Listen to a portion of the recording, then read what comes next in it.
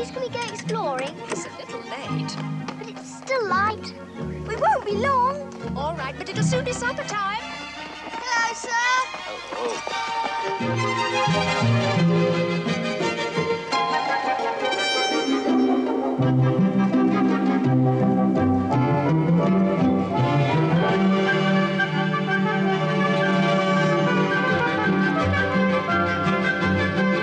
I didn't realise when I was young how much being in Swallows and Amazons influenced my life, but looking back over the last 40 years since we made it, it's been quite a staggering influence in all sorts of ways. The endless trek through the Sahara Desert. See the camels bravely plod through the sand. Titty! One of the most challenging parts of it, I think, was actually manoeuvring the boats. Like for Titty, for me, it was very difficult to push Swallow away from the island, holding a telescope, but very slippy rocks underneath, and you can't really see it.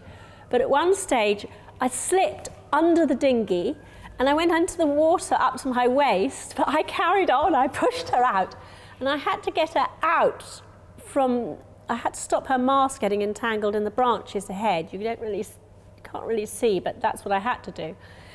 And I stepped back, I pulled myself out of the lake and then just kept going. And in the long shot, you can see my dress is soaking wet. But I'm still waving like this, bye, bye. And they kept it. It was so difficult to do that I really wanted to keep going no matter what and make the shot work for the crew. And we did get it in the end. Here we are, intrepid explorers, making the first ever voyage into uncharted waters. What mystery shall they hold for us? What dark secret shall be revealed? This is the very special 40th anniversary digitally restored version of the film, and it's got really good bonus package. They went up to the Lake District with one of Arthur Ransom's biographers, Christina Hardiment, and she took them around the locations. And then they've got my dad's 16mm footage that he shot behind the scenes of us filming on location, which is absolutely unique. And there's some interviews with me and Virginia McKenna and Susanna Hamilton, who played Susan, my sister. Virginia McKenna, of course, played by Mother. But I'm really looking forward to seeing this DVD. And I know so many of my friends, they'll watch Swallows and Amazons 40 times, and they're still watching from a kind of home-recorded VHS that they recorded off telly. But this is better than the version you'll see on telly. There's one scene that's cut out of the broadcast version. So when you watch the DVD, you can see if you can notice and see if you can see which one was chopped out. He must have fired his cannon. Look over there. Who are those two boys? Get down. They may be enemies. Ow.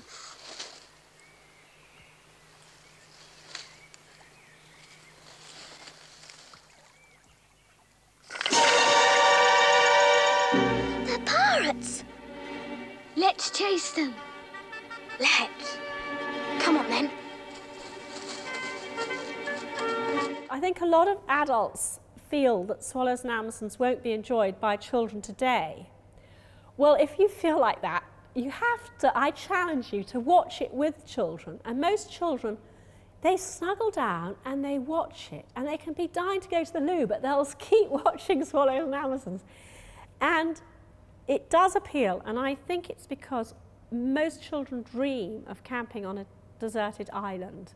They love the idea of going off without adults and having an adventure, and that's the strength of the story.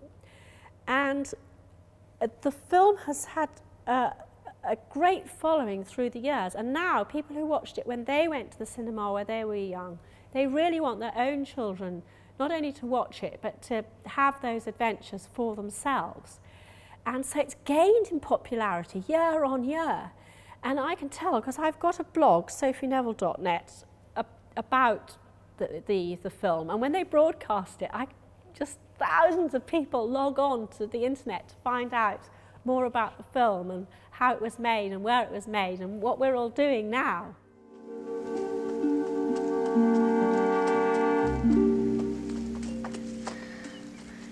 lovely place for a camp. Well done, Roger.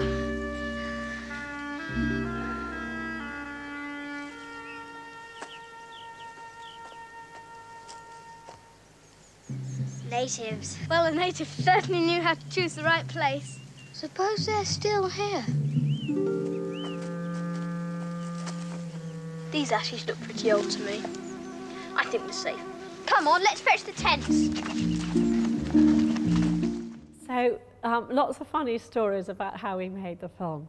But it was a wonderful film to be in and an integral part of my childhood and I think my whole life, really.